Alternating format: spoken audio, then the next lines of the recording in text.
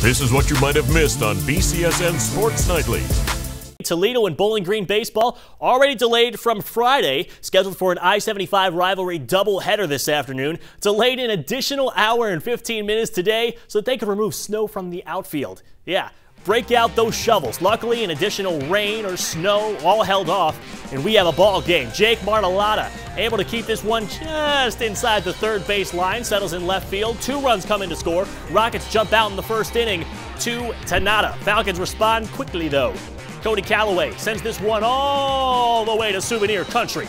2-run dinger, and we're all tied up at 2 in the second inning. Rockets have a deep shot of their own go from this guy, Ryan Callahan.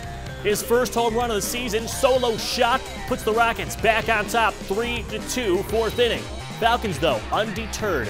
2 outs, 2 RBIs. Corey Brown, Falcons, all the way for the win. Final score from Bowling Green. Falcons get the victory, 5-3. Game 2 was far less competitive, but all due to an explosive fourth inning for Bowling Green. 7 runs in the bottom of the fourth for the Falcons. Homers for Tyler Greener and Matt Smith. Rockets look to rebound against Youngstown up next.